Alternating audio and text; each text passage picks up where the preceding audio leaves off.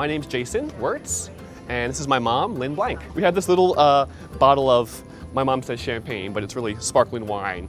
My brother passed away a few years ago, and we felt we should spend more time together and bond and you know, share some moments. So we wanted to get away, and this is where we decided to come. It's going to be very special. It's like he said, you know, we had a son that passed away, so just him and I are going to have the time together. She brought it so that we could just kind of kick off the celebration, so to speak, of our visit here, just the two of us. Cheers to a good holiday.